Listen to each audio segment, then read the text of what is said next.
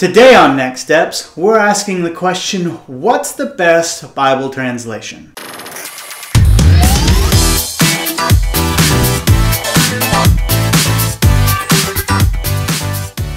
Hey there, I'm Elliot, one of the ministers at Swiss Cove Christian Church. Welcome to our channel, where our goal is to help you take your next step of faith. We hope you find this helpful. If you do, like and subscribe for more videos like this one. So what is the best Bible translation? Generally speaking, the best Bible is the one you'll actually read. That being said, there's a pretty broad range of English interpretations. Does this mean they are wrong or bad if they differ slightly in the wording? Of course not.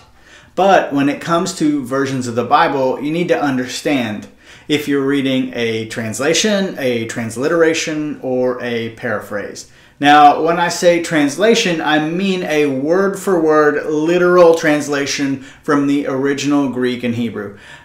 The most literal English translation as of right now is the New American Standard Bible, or NASB. It can be a little tough to read in spots because its sentence structure doesn't always line up with modern vernacular. This is because it is a word-for-word translation. Now, a transliteration is a thought-for-thought translation. That means they'll translate a sentence or a thought and then craft an English sentence that flows nicely and means the same thing. Bibles like the NIV, New International Version, and the NLT, New Living Translation, fall more into this category. They're commonly used because while they are a translation, they are easy to read and easy to understand.